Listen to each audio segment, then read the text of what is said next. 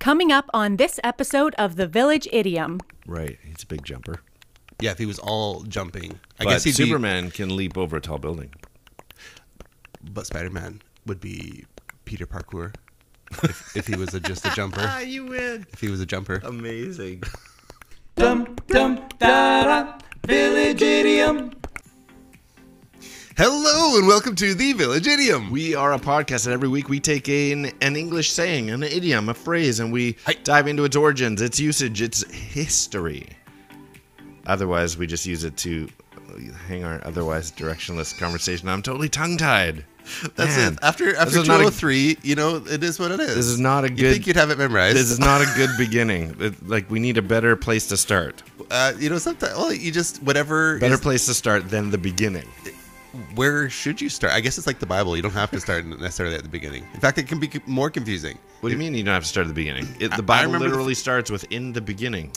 Well, I remember it was being introduced like, hey, have you ever read this book? It's like, no.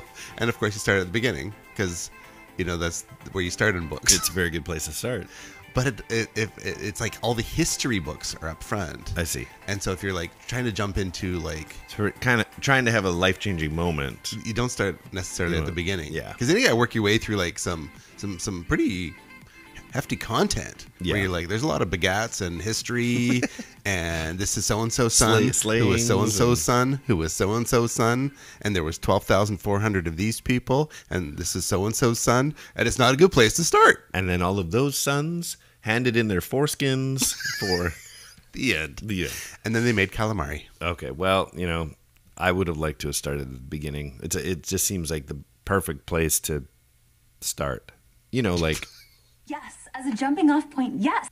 Jumping off point. Jumping off point. Today's idiom is jumping off point. Weirdly, when I went to find clips for famous people or TV shows using jumping off point, 3 of them right off the bat were from... Okay, well, the name was just a jumping off point.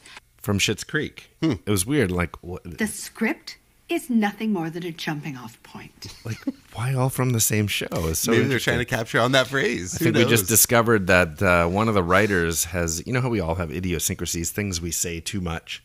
Somebody on their writing staff is always saying that's their line. A good jumping off point. That's good. Yeah. When you start researching it, it's not good again. There's a lot of bridges involved and death. Well, let's get right into the order. Let's do something different. Let's get into it. Let's not waste time like we usually do. Sure. People are like... Because there's probably some extensive origin stuff that we're going to have to really dig into and find the meat in. So. Okay, before we get into origins, I'm going to give you 3 choices of where it might have come from. Is it 1, from paratroopers? 2, from hobo lingo? That was hard to say. Hobo lingo. Or is it 3, topography? You think about that. Here we go. Said some words. Where'd they go? Where'd they go? No one can know. I turned around. It's a speed run. Words came from another mind. Origin. Okay, it was number 8. And let's move Is it obvious on. I'm rushing? I either have somewhere to go on. or there's that much content to talk about. People are racing down the road. Maybe I'm going so fast that it's helping it's helping the guy on the treadmill. It's like, am I running faster? This podcast is brought to you in 192 beats per minute. So your 3 choices were: does the idiom jumping off point come from paratroopers? Is it hobo lingo? The reason I hesitated. I liked hobo lingo as in like a train. I'm guessing you're saying, right? That's what I was nodding at. Yeah. Okay. I mean, or that's what it's really from. And then the third one is topography. Topography. I'm going to go topography. All right. Well, in the 19th century, jump off was used, at least in the U.S., the same way that drop off is used now. Like not as in I'm going to drop my kids off at school, but as in you're walking along and there's a drop off. So you could be wading out into the water and you're like, don't go too much further because there's a drop off. Right. So in the 1800s. Drop off wasn't used as much, but jump off was. But there is a difference between the two. So a drop off, like I just said, might be out in the water, whereas a jump off was used in a situation where you literally might have to jump off. So if you're, let's say you're marching down a pathway and there's been an earthquake previous to you being there, and you're not in the middle of an earthquake, and there's just like, whoa, there's a 10-foot drop here. And the only way to continue on would be to jump off, then that would be a jump off. that we would probably more often say now, oh, gotta be careful, there's a drop off. It's like a slight linguistic variation, which makes me think of like, when someone's like, if you don't do this, then I'm gonna jump off this 300-foot cliff, and you're like, I think that's a bluff.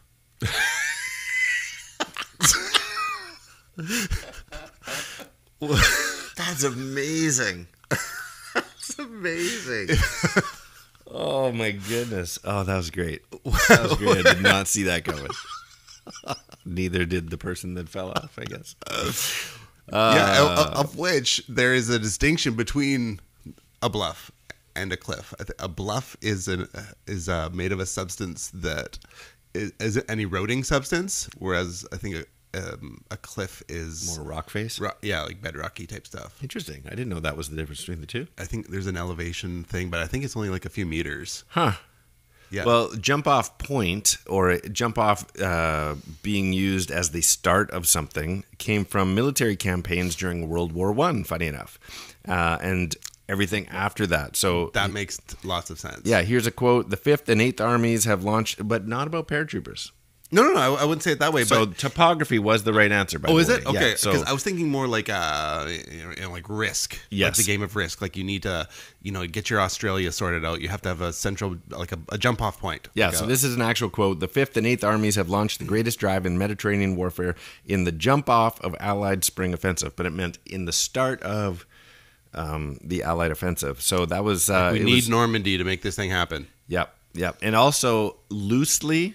Was used to talk about the vertical takeoff or the act of taking off for planes during the same war.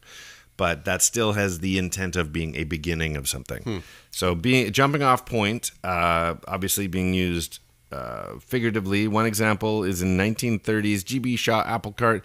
Today the nation would be equally amazed if a man of his ability thought it was worth his while to prefer the wool sack even to the stool of an office boy as a jumping off place for his ambition. So it's now evolving to so here's an interesting thing. Originally, jump off. Then during World War I, jumping off, which I think was just a correction of English, because it's not a jump off point, it is a jumping off point. But funny, if you go forward even further, like now you'll hear a lot of people go, I was in love with her from the jump. And so to shorten it even more, but it comes from the same sort of little... I was interested in jumping her. No, that's different. I see. Yeah. That's a different one. A jump off point seems very military. Yeah. When we say it, like jumping. Which is why it's said here. A jumping off point into 3 Federation sectors. Little Star Trek Federation. Yeah, so little trivia for you, unless you need to go somewhere. No. How about the highest and longest jumping animals? You want to guess? Okay. That was the end of the origins, by the way. That's the history of it. The highest jumping animal. Let's go with the highest. Highest marine mammal. Like jumping marine animals? Yeah. Oh, I'm sorry. I'm like on legs still. Yeah, I'm marine animals give have you categories. Legs. Start with marine mammals. Well, I'm going to go with a dolphin. Correct. Terrestrial. What? Terrestrial animal. Now we're talking legs. Oh, see, when you said terrestrial, I'm like alien. I was extraterrestrial. I was back with the Federation there. Jumping animal. I'm highest, gonna go by the way, the dolphin, 7 meters or 22.9 feet. That would be crazy. Yeah. Yeah, you're just out on your cruise ship. Animal. I am going to say something really springy. High, not long. Yeah, I'm following you. High. I'm going to go with a tiger. Close. Cougar, actually. Oh, wow. Cougar can jump 19.6 feet up. That's enormous. So if I was up a tree and like 15 feet, I'm like, you can't get me, little jerk. Exactly. I guess I could kick it in the face. Except cougars can also climb. Oh, yeah. Okay, Details. they got really specific here. Hoofed animal. A hooved animal that can jump. That sounds like one of them. Buffalo. Those things out in the Serengeti. Yeah, you're right. Am I? Yeah. Like, I don't know what they are. Wildebeest. Oh, not that. No. Okay. Impala.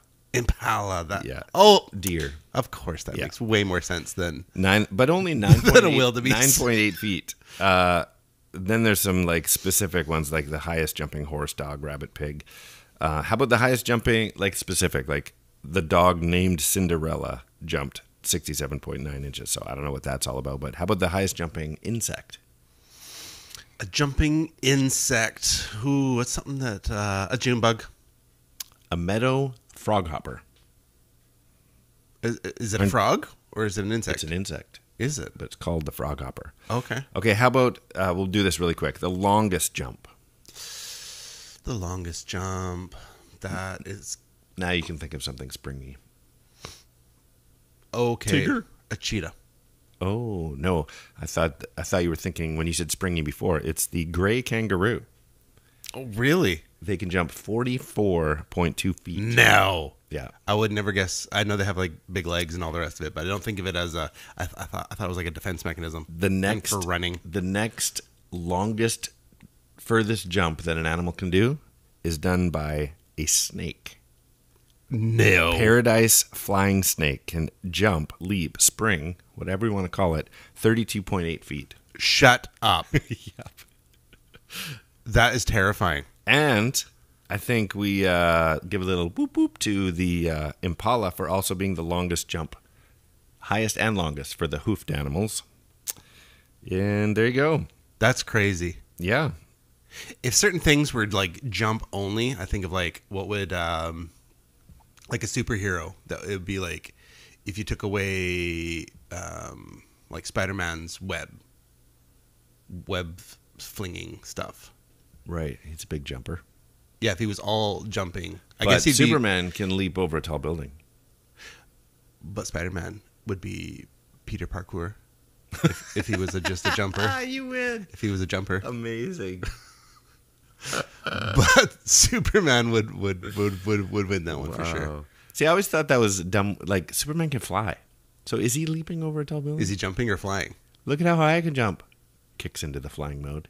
That's not a jump. That's not legit. You kicked into flying mode there for 1 second. That's flying. It's falling with style. That's like, how far can something jump? It's like, well, how big is the cliff or the bluff? It's like, that thing jumped 300 feet once. You know, crisscross will make you. Jump, jump, jump. House of Pain. Van Halen. Van Halen. Van Halen makes me want to jump. Just go ahead and jump. Might as well jump. Might as well. Might as well. Well, so the origins then are it goes from topography. So a drop off was referred to as a jump off. Got used figuratively in World War I as a beginning point. And then it got corrected from jump off to jumping off and has now been shortened to from the jump. And all meaning jumping off point from the beginning. This is a good place to start. It's a good place to in start. In the beginning is a very good place to start. Sounds pretty thoroughly covered. Yeah, that's it. That's the extent of it. Well, this idiom, we should probably jump to the end here. All right. Well, riddling is a game we like to play. It takes a two-part trivia-based question, requires a two-part overlapping answer, overlapping by sound, syllable, word, or words. So, for example, let me give you a good one. We left you with a fun one last week, which was episode 202. If it's not one thing, it's another. This famous neighborhood in L.A. is a game of two bad choices. Did you get that one? No, I didn't. This neighborhood in L.A. is a game of two bad choices. The only thing, when you kept saying L.A., all I go is Compton, and it's not in L.A. No. It's like San Francisco or something. Famous. If you are famous, you live in this famous neighborhood. Like the Hills? Hollywood Hills? Hollywood. Oh, Hollywood. A game of two bad choices that we played in last week's episode. Would you like to make a game out of this? Hollywood would you know? Hollywood you rather. Hollywood you rather. Hollywood you rather. Perfect. Yeah, that's it. So that's how you play. Try. Hollywood would you rather. The correct answer is Hollywood you rather. Why was that so hard for me? I don't know. It was fun to watch. Because my brain Holly, would you play a game? Do you want to play a game? Do you want to play a game? So I've got a couple. Let's switch it up. I've got two. You've got two. We usually leave one hanging. I'll go first. We can leave one of yours hanging. Oh, sure. I'm tired of leaving stuff hanging. Okay, let's do it because my brain's working really well today. Clearly. This is a good jumping off point. We'll switch things up. Okay. See if you like this one. This is a good place to leap from for what's on top of a witch. Wow. This is a good place to leap from for what's on top of a witch. I'm gonna go with jumping off pointy hat. Yeah. we're just scraping the old barrel there. Pointy hat. Okay. Is there a name for that type of hat? don't I've know. only ever referred to it as a pointy hat. It's a witch's pointy hat. Okay. David Lee Roth says to do this in the chorus of their only number one song on Is that Billboard. true? I had to squeeze it in. No. That's what I found. They have others that Panama? were in the I know. That's exactly. But apparently, in terms of number one on Billboard, Wow. on Billboard 100. That is mind-blowing. Crazy, right? Yes. What about David Lee Roth on his own? Just a Gigolo? Exactly. So they had 20. So that's another episode. Okay. There's like 23 songs that made it Dedicate into next the week's whatever. episode to Van Halen. Well, and I was like, that can't be right. And so I looked more. And it's like on Billboard 100. That's insane. David Lee Roth says to do this in the chorus of their only number one song on Billboard 100 because it was a place to launch. Jumping off point. Jumping off point? David Lee Roth says to do this in the chorus. Might as well jumping off point? Okay. I'm like, the song's called Jump. I think it's just Jump. It is just Jump. Oh, I know, that's I was funny. shocked to hear it as well. Because they have so many fun songs. So you wanted Just a Gigolo? Might as well. Yeah, might as well Okay, jump. yeah, might Go as ahead well. and jump. Go ahead. Any one of those, okay. Yeah. Okay, cool. Okay, let me give you another one. That's a leap of a start for this oily medicine. That's a leap of a start for this oily medicine. I'm going to go with jumping off appointment. That's right. A bomb. A salve. Salve. Okay.